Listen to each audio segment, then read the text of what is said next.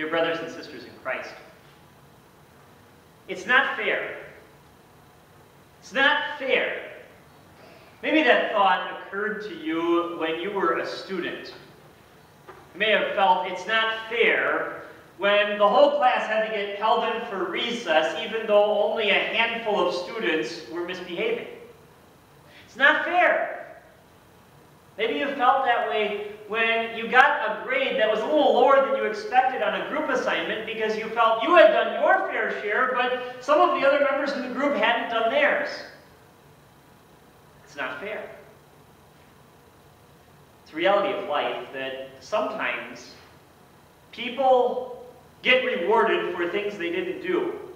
And other times people get punished for things they didn't do. When that happens, we can get frustrated. And oftentimes we can begin to complain that it's not fair, that a mistake has been made. The people of Ezekiel's day, the Israelites, they were making that same complaint. It's not fair. Except they weren't leveling that complaint against other people. They were leveling that complaint against God, actually. They looked at the world around them and what they saw going on, and they felt that God was making all sorts of mistakes in the way that he was dealing with people. They felt that God was especially giving them a raw deal. And so those Israelites, they had a little saying that they would use to express their frustration. Instead of saying it's not fair, they would say, the fathers have eaten sour grapes and the children's teeth are set on edge. That phrase may not have a whole lot of meaning to us, but what it meant for those Israelites was our parents have done some pretty terrible things, and now we are the ones who have to pay for those things. We're the ones who are suffering the consequences of their wrong actions. Those Israelites felt that God was making mistake after mistake after mistake in the way that he was dealing with them. The reason those Israelites felt that way is because they were living at a time when the Babylonians were attacking them. For quite a number of years, the Babylonians had been raiding the country of Judah. And before the words of our text were written, the Babylonians had even conquered the city of Jerusalem. They had plundered all of the riches. They had taken 10,000 inhabitants of that city into exile in Babylon. And so those Israelites, they looked at what had happened, and they thought, this isn't fair. They thought about what previous generations had done. How their parents and grandparents had offered human sacrifices, had closed down the temple for worship. Things that they hadn't done. And so those Israelites thought, God's justice has missed its mark. It's come a little bit late. God should have been punishing our parents and our grandparents rather than us. God's response to those Israelites was to say this, all souls are mine. The soul of the Father, as well as the soul of the Son, is mine. The soul who sins shall die.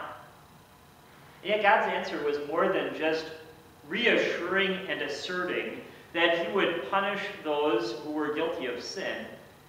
He went on to explain, when a righteous person turns away from his righteousness and does injustice, he shall die for it. For the injustice that he has done, he shall die. Again, when a wicked person turns away from the wickedness he has committed and does what is just and right, he shall save his life. Because he considered and turned away from all the transgressions he has committed, he shall surely live, he shall not die. Yet the house of Israel says, the way of the Lord is not just. O house of Israel, are my ways not just? Is it not your ways that are not just? Therefore I will judge you, O house of Israel, everyone according to his ways, declares the Lord. Those Israelites weren't exactly the innocent victims that they imagined themselves to be. They too were rebellious and stubborn, just like their parents and their grandparents. The way they expressed that rebellion was a little bit different. It looked a little different, but it was still the same. They rejected the call of God's prophets to turn away from their sinfulness, to turn away from false gods. They continued to hold on to those false gods and continued to do things that broke God's law. Still today, people can have the same complaint as those Israelites. It's not fair. God is making mistakes in the way that he deals with people. Oftentimes that question of why isn't God fair, or that concern that maybe God is mistaken in the way that he deals with people, that can very easily come up when a tragedy strikes. Take, for instance, when a young person dies, or even an infant. Isn't it easy to wonder, that doesn't seem fair. What's God doing? Why would God bring a tragedy like that on a family? Why would he do something like that? Maybe we ourselves haven't questioned whether God makes mistakes in his dealings with individuals. Maybe we just assume, well, God is fair, he's always just. But sometimes that fairness of God, it can lead to some other issues. For instance, think about the disciples. On one occasion, they saw a man who had been born blind. As they looked at that man, their first question that they asked Jesus was this. They said, Jesus, who sinned, this man or his parents, that he was born blind? It was just a given. The assumption they made, and they felt it just had to be true, was somebody had to do something to deserve this. And maybe that thought has crossed your mind when something bad or tragic has come into your life or into the life of a fellow believer. You've maybe wondered, what did I do to deserve this? What did that person do to deserve that? But this problem of thinking that God makes mistakes in how he deals with people, it comes from the fact that oftentimes when we look at God's dealing with people, we often look at it like this.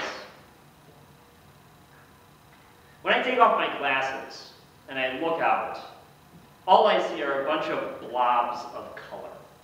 I can't make out your faces. I can just see some little pink fuzzy spots.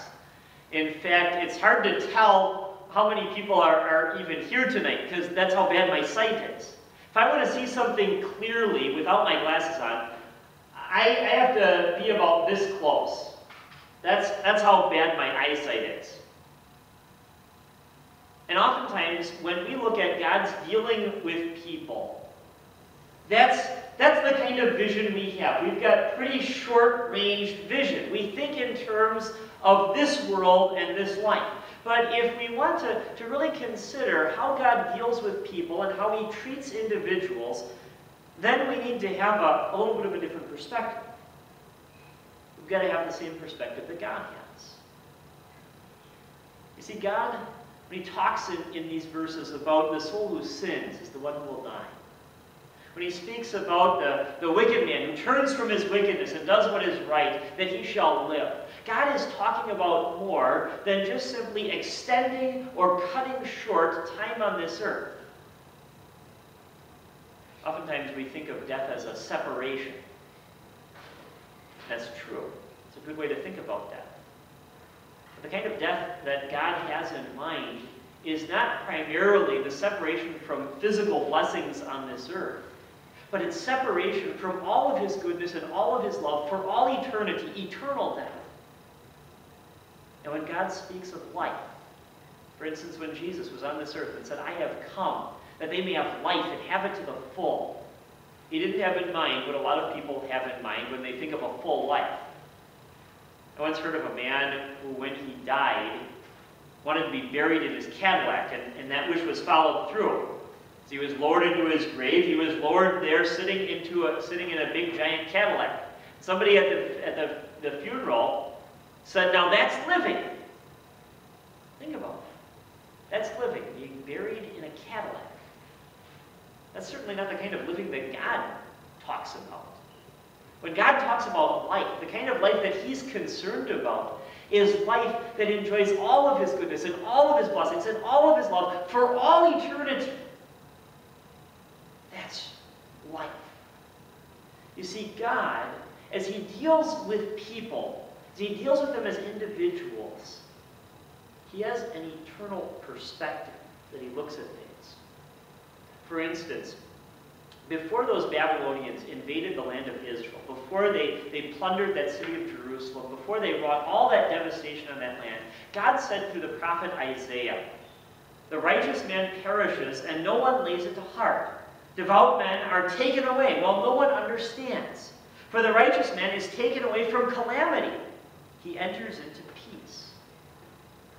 Before the invasion of those Babylonians, it looked to a lot of people like God was making a lot of mistakes, and that people who were faithful believers were being called out of this life, sometimes at very premature ages.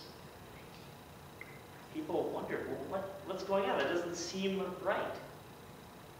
Why is God treating those people like that? God says it's because he was taking them out of this life to spare them from that calamity, to let them enjoy and enter that eternal life that was waiting for them. We need to keep that eternal perspective that God has in mind when we think about his dealings with individuals before we judge that God has made a mistake. You know, when people question whether God makes mistakes about his dealings with people, that does more than just accuse God of not being fair. There's more involved than just the issue of fairness. Ultimately, to say that God makes mistakes in his dealings with people is really to say that God just doesn't care. That ultimately he can't be bothered to make sure that he gets things right in how he deals with people. And yet, consider those final words that God spoke to the Israelites in response to their complaint that God's ways were just. God said, "Repent and turn from all your transgressions, lest iniquity be your ruin. Cast away from you all the transgressions that you have committed, and make yourselves a new heart and a new spirit. Why will you die, O house of Israel? For I have no pleasure in the death of anyone, declares the Lord God. So turn and live." In those verses, God makes it clear that he cares about people. And that care that God has, it helps us to understand the way he deals with people much more clearly. And God says that he doesn't desire the death of anyone. He means it. He wants all people to live. Remember, that life isn't just time on this earth. He wants them to enjoy that eternal life. And so that is how we ought to remember God's dealings with people, that care and concern he has for them, for their souls.